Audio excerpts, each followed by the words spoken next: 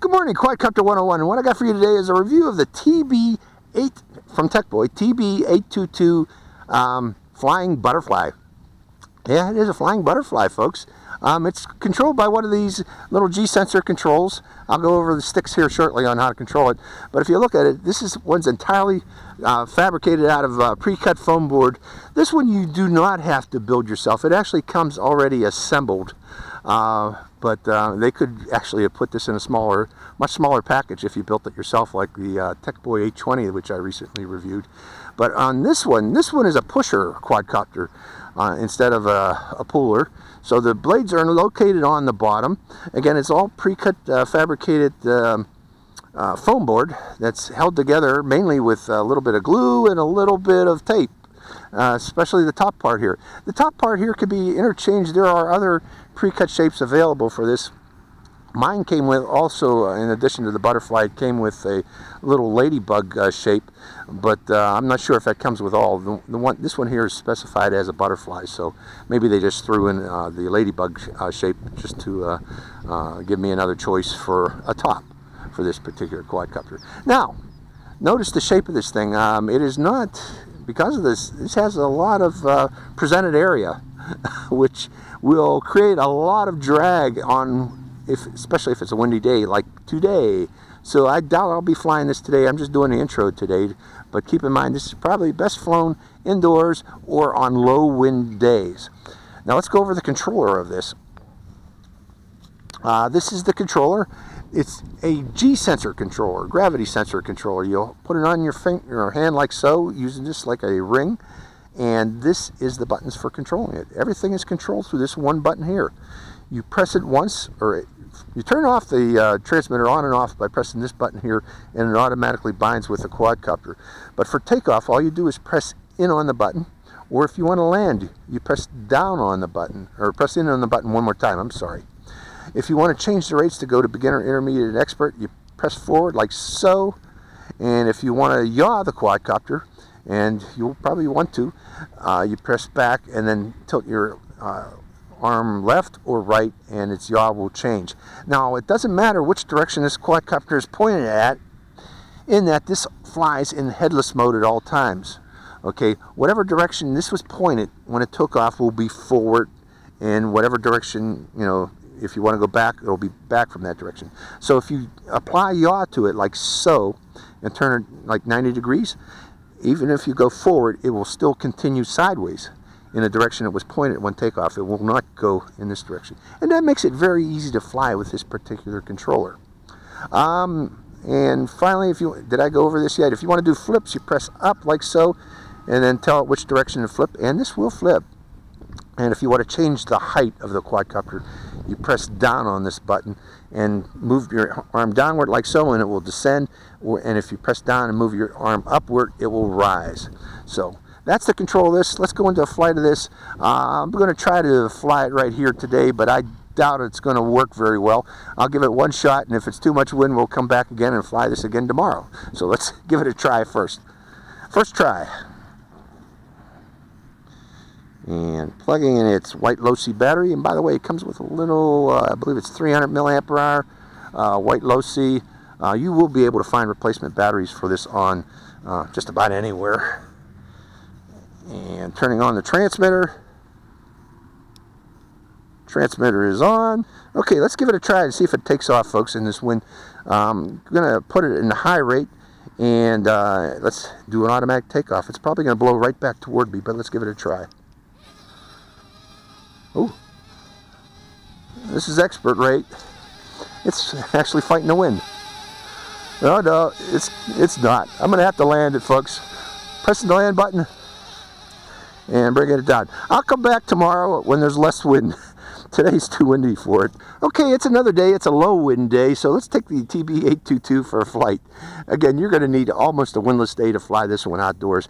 So to start this up, you plug in its battery like so. Hold on. And also make sure after you do that to move its battery cable up and out of the way of the propellers. These do like to get in the way of the propellers, so that will help.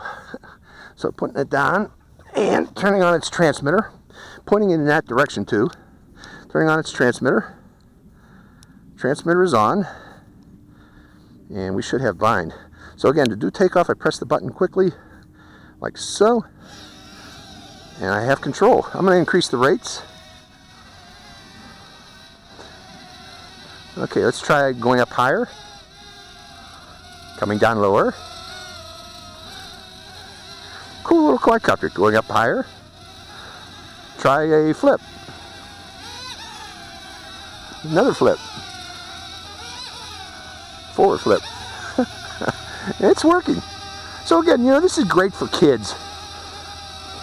Kids to play with. Nice little quadcopter. Do I got a higher rate? No, that's about it. Beginner and intermediate. So the thing is, you know, holding your arm up for the camera is kind of hard, actually for me. But as you can see, the little butterfly can fly. And you gotta, let's put it over here. Let's see how far out. Well, we ain't gonna go too far out. Now let's try that yaw. Remember I told you the yaw has no effect. So if I turn it sideways, see?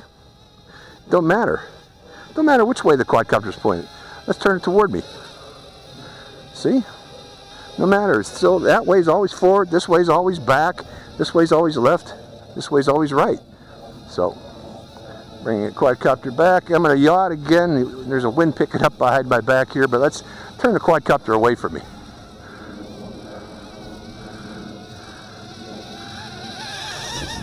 It flies into the wind better if the back end is toward the wind. Keep that in mind, folks.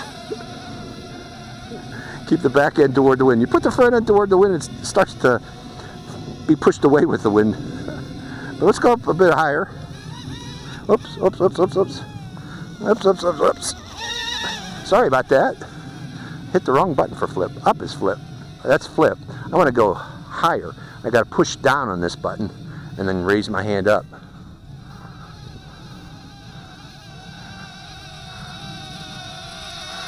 The butterfly. Again, it also has beetle shape, other shapes for it. Again, mine came with two shapes. I don't know if that's standard or not. Maybe they just threw another shape in there to let me take my pick of which one to use. But again, it's very easy to fly. You're just tilting your hand. So most kids should pick this up pretty darn quick.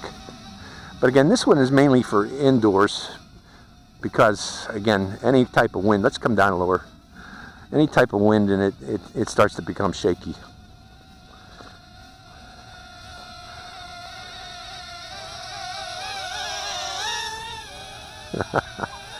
These little pusher props do well.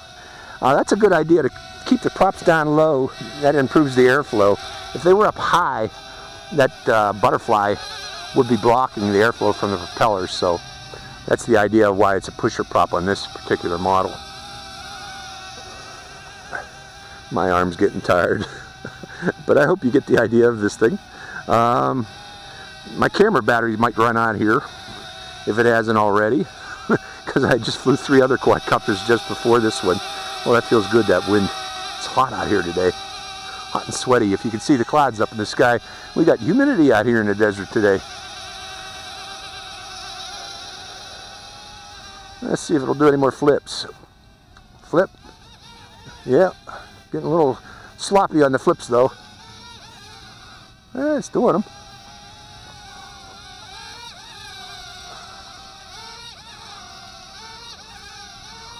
I want to go backward.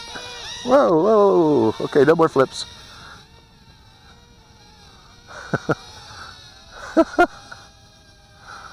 Why is it climbing? It was climbing after that collision with the ground, but there we go. It's steadied out now. Now it's coming back down again. Yeah, a beginner's quadcopter for kids. Your arm gets tired holding it up like so, but I'm holding it up so you can see what I'm doing and how to control it. There's not much more for it to do. Again, mainly a toy quadcopter for kids to play with and put together yourself.